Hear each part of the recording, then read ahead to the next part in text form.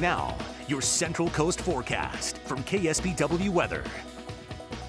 This is Phil Frame in for Gina DeVecchio, and this is the view in Monterey. We have clouds. We also have some sun starting to poke through. The temperature at the Monterey Regional Airport is 61 degrees. That's pretty mild.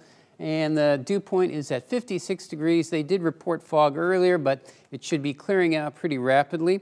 As we take a look at temperatures around the area, you can see really mild, 54 to 66, no 40s on this map. And you can see we have quite a bit of low clouds and fog off the coast, and we also have it into the Salinas Valley. And these clouds up here, these are storm clouds, which are affecting the far northern part of California. Temperatures around the state also very mild. The coldest is 43 at Lake Tahoe, but you take that out of the mix, and it's almost entirely in the 60s till you get to Palm Springs at 81. Eureka, very mild at 61. That's their normal high temperature for this time of the year. And later today, Eureka is going to expect it to get to 73 degrees. That's because they have a storm which will be causing rain and mixing out the marine layer. And so they could have record rainfall as well as record heat today in Eureka, all at the same time. Temperatures in the Central Valley, pretty normal for this time of the year.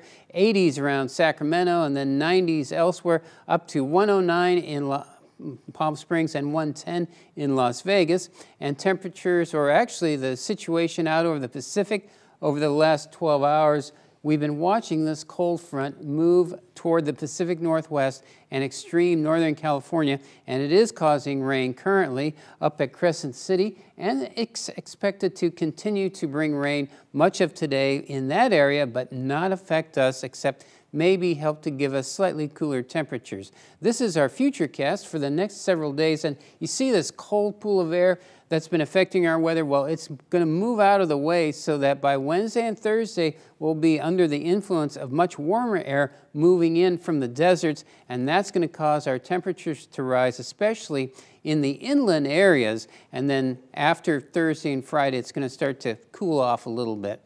So temperatures today, though, will be a little bit cooler than what they were yesterday. Still very pleasant. 69 in San Francisco, the expected high, up to 78 San Jose, 65 in Half Moon Bay, 70s and 80s in the Santa Cruz County area, and all these are a little bit cooler than what they were yesterday. 67 in Moss Landing, going up to 86 in Morgan Hill, 84 in Gilroy. And here in the Salinas Valley, we're going to be a bit cooler at 73 here in Salinas, up to 84 in King City. Also a bit cooler, but still very pleasant in the Monterey Bay area. Temperatures in the 60s to mid-70s in Carmel Valley. And then for the next 8 days, we're going to see those temperatures cool off a little more tomorrow before rebounding Wednesday and Thursday. And in the inland areas, getting close to 100 Wednesday and especially Thursday and Friday.